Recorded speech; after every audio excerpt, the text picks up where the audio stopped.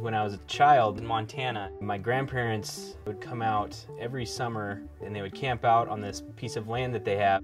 And I would stay with them for about a week. And every night we would stargaze. I would sit on my grandma's lap and we'd look up at the sky and watch for shooting stars and watch for satellites going over and point out interesting things that were happening. It was one of those experiences that I'll probably remember for the rest of my life.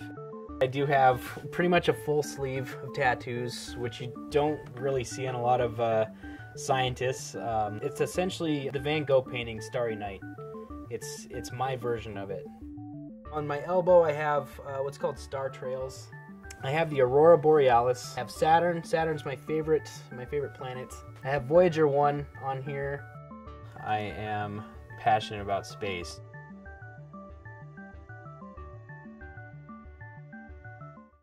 I've been with Spot for 2.5 years now.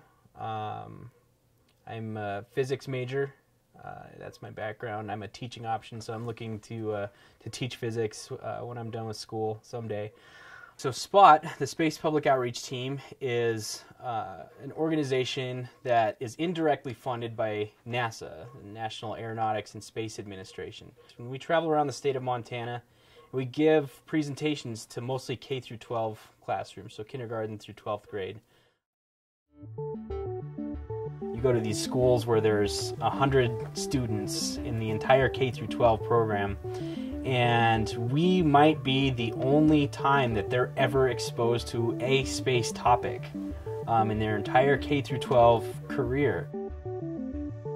It's really sad, but at the same time, if you go to one of these schools and they never get that kind of experience, if you have a positive experience with at least one of those children, that will stick with them the rest of their life.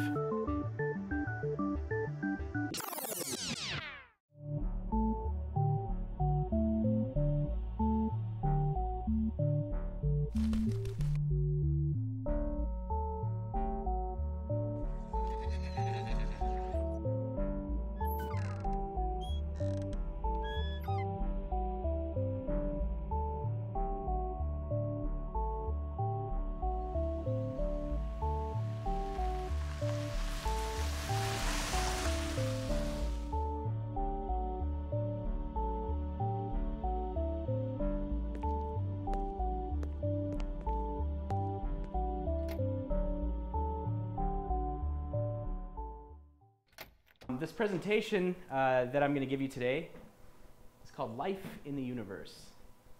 All right? So we're going to talk a lot about this thing right here.